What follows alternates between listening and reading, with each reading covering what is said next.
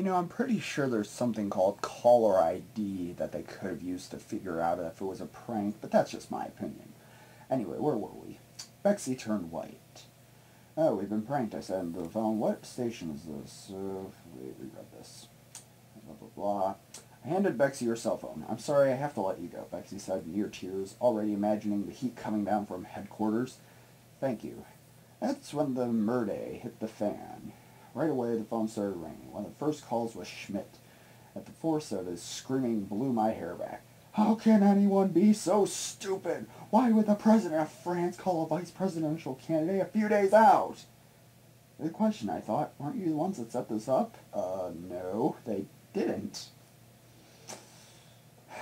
That is a legitimate question, though, Palin. Why would the president of France call you? As Schmidt's rant blazed on, I pictured cell phone towers between D.C. and Florida bursting into flame. I held the phone tightly away from my head. That's when I got another call. Governor, I am so sorry, a campaign advisor said. I put the call on the schedule. I thought it was vetted. I was fooled. I'm so sorry. I felt bad for him because he was absolutely stellar professional, so I knew these radio guys had to be good to get around him. We later found out that there's some DJs pranked a lot of leaders and celebrities, including Bono, Mick Jagger, Donald Trump, and Bill Gates. So we were in good company. This explanation was so heartfelt. Don't worry about it. You don't need to apologize, I said. It really is no big deal. You just need to dust off and move on. That's when we reached Lakeland. Tucker bounded aboard the bus. This is terrible, terrible. I need to know everything you said on that phone call. I said, Tucker, I already told Bexy and Jason what I said. Now why don't we focus on how to fix this problem? Well, this is just terrible. R2-D2, where are you? He said with his face flushed red. With the higher-ups still foaming at headquarters, the B team had swung into action. Jason called a friend who worked for the Canadian Prime Minister within 5 minutes and had a transcript of the call. Then Tracy Schmidt wrote a terrific statement, which already hit the press by the time Lakeland rally began. Governor Palin was mildly amused to learn that she joined the ranks of the heads of service, including President Sarkozy and other celebrities, as being targeted by these pranksters. Tracy wrote, C'est la vie. So this whole segment was entirely pointless. As the campaign drew to a close, oh my god, finally we're getting to the end.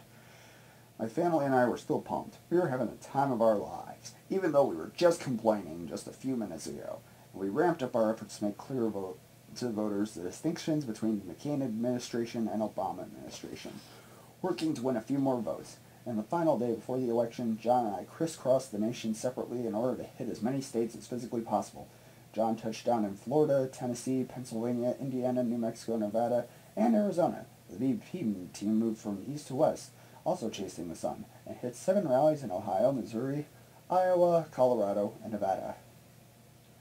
Our families provided incredible support that day, speaking all over the nation at campaign events in key states. On November 3rd, we joined Chuck and Sally and Chuck Jr. and Jim and Fahey, again, it's called a comma, Palin, for a late evening event in a high school gym in Elko, Nevada, and flew right through the night to Alaska to cast our votes. Todd and all our parents were there. In my opinion, some of the campaign's best advocates for John McCain's message. It was perfect that we got to wrap it all up together in a high school gym, just like the one we had been joined together in when when Todd and I met 27 years earlier. We began the journey when we landed in Arizona for vetting on a pitch-black night. Now, in the early hours of November 4th, we landed in Anchorage in darkness too. A fleet of Suburbans whisked us 50 miles from the airport in Wasilla. When Todd and I arrived in City Hall, we were overjoyed to see crowds of friends and supporters standing in the frigid Arctic darkness, cheering on one of their own. And I was so humbled and so excited to see everyone after weeks away from home. It felt good to be home. After a round of handshakes and hugs, I stepped into City Hall. It was a full circle moment. A place where Todd and I cast ballots for President and Vice President of the United States was where I had attended the 2nd grade and later all those city meetings. I was even wearing the same wardrobe I had often worn back then. Jeans, a Carhartt jacket, and a relieved smile. Oh god, no shirts, come on. Yeah, I know, I'm just nitpicking there. I marveled at life's providential paths. Others may call such events coincidences, but I believe they are miracles. Despite the previous all-nighter and the pundit's swan song for a ticket, I felt great. I felt thankful. After voting, we jogged across the streets of the well-lit line of partisan demarcation to greet some dear friends and a large gathering of international reporters. Well, this is good. I thought our tiny town is making news all across the world. Jason took a couple of phone calls, and I saw him shaking his head. Someone from headquarters was calling to tell the B team, "Put her back in the truck!" The instruction was not to allow me or Todd to talk to the reporters who had traveled all the way to Wasilla. Smart idea. Nah, not this time, I thought, and walked over to finally say hello. Afterward, we were scooted back to the trucks and began the police escort motorcade back to Anchorage. After a quick run-in through a couple of coffee stands, we stopped at my brother-in-law's gas station for a few snacks. It seemed fitting that after some 100-plus interviews across 100-plus cities, plus 130 campaign events, some of them glitzy, our last-second record campaign stop was an ordinary family business. As we boarded the campaign plane bound for Phoenix, I was confident but prepared to accept America's decision. Chris and I talked about the possibility of miracles. We honestly believed it could happen. We would not be surprised if voters entered the booth and pulled the lever for the GOP despite what the polls said. No matter what happened, though, I knew personally I was much better off depending on God's plan, not my own. It's easy to forget that in the chaos of a national election, but when life invariably leads me back to that truth, my perspective changes and I find myself at peace amidst all storms. Stepping back onto the plane, I silently acknowledge my human weaknesses. There's a lot of those. Consciously handed my future over to God and asked for His wisdom, grace, and strength. Chapter 17 of Chapter 4. How much more is there of this? Oh my God. Oh, not much. Sweet. In the week leading up to the election, Matt Scully and I, along with a quiet, level-headed speechwriter named Lindsay Hayes, worked on a speech I would give on election night. The national media had already given the McCain campaign last rites, but the B team refused to give up. By election day, Matthew, Lindsay, and I had 2 speeches in our back pockets, one for victory and one for concession. I wanted to make sure that in either case the speech focused on 2 things: reminding America of what kind of man John McCain is and what he promised to do for the country, and moving forward, uniting with the new administration, while still holding accountable for where we disagreed. Yeah, I doubt you would do that either way. By the way, stop glorifying McCain. This is your memoir, not his. Kind of a kiss-ass, if you ask me. Let's see. We were committed to this, to stand strong for America. Either way, I want to focus on giving a shout-out to John and to our nation, to tell them thank you for an honor of a lifetime for my family and me. We're proud to be Americans. I wanted to say a word, finally, in appreciation of the Bush-Cheney administration's efforts. Last I checked, Cheney wasn't invited because it would hurt the campaign. That's just from what I remember. I was so happy to have my family and friends in Arizona with me. Todd's parents had flown all the way from Dillingham. Mom and Dad had my siblings and their families. Again with the frickin'... Just use a comma. You can be like, Mom, Dad, my siblings, and their families all came in. Not Mom and Dad and my siblings and their families. Todd's siblings and step-siblings, Martin Busser was the Iditarod musher, had flown down with his wife. Todd's Iron Dog partner, Scott Davis, his wife, made the trip. Meg Stapleton, Chris and her family, some of the kids' friends, they were all from these different little towns across Alaska where you drive for hours or fly in a puddle jumper just to get to Anchorage so then you can leave that state. After that, it's a 4-hour trip just to get to the lower 48. Then another flight to get down there to Arizona. I'm glad they had endured the journey to be together on this amazing day, especially since I hardly had time to give anyone the time of day since August 29th. I hardly had time to give anyone the time of day? Whatever. I promised to make it up to everyone, and someday I will. During the crush of the campaign, family and friends unfortunately didn't always come first. At fact that nagged me the whole time. Now I look forward to being able to finally, no matter what, take a deep breath and enjoy the last part of this ride together, no matter how it turned out. And we'd be enjoying it in this beautiful, warm desert city, instead of Sub-Zero land, where even daylight was scarce this time of the year.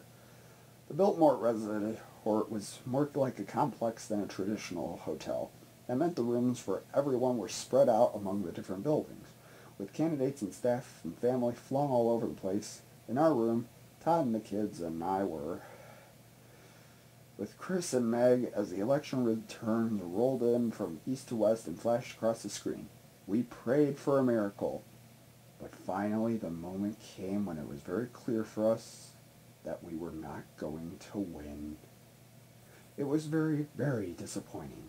Yes, it had been a great contest and a historic election, and I still believe we had the stronger, smarter agenda for the country. It was unfortunate that our message didn't seem to take hold. As Vince Lombardi said, winning isn't everything, but wanting to win is. Yes, we wanted to win. Very much for America. In any case, I knew that Matthew and Lindsay had done the campaign proud. It was time to step aside, but at least I was going to have this last moment to acknowledge my debt to John and thank him for giving me and my family, and Alaska, yes, she puts and Alaska in all, with an exclamation point, not all caps, so it's separate, whatever. This is an incredible experience. I wanted to tell Americans to keep fighting for what is right, and not to let anyone tell them to sit down and shut up, even though you really need to do that. As I got ready for concession speeches, I noticed a lot of BlackBerry traffic, even more than usual.